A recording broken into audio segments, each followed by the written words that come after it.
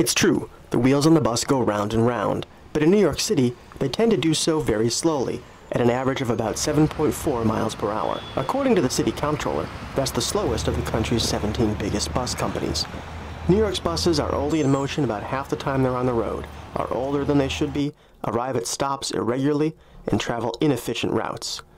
Innovations that other cities are embracing, like dedicated bus lanes, transit signal priority that times lights to help buses travel faster, and curbside fare collection, are used sparingly in New York.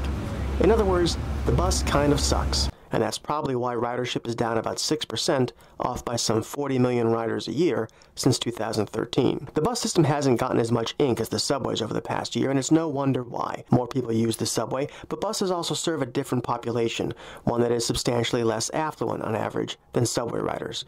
Bus riders are more likely to be people of color, or to be over age 60.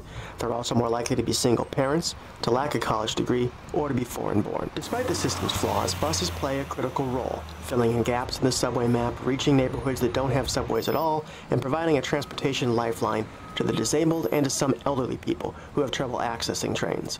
Buses could play an even bigger role because buses are flexible and a lot cheaper to deploy than new train lines, and because the city is getting less centralized and therefore is a less natural fit for the Manhattan-centric subway system. But poor service on buses threatens a vicious cycle. Bad rides lead to declining ridership, which triggers service cuts that make the rides even worse.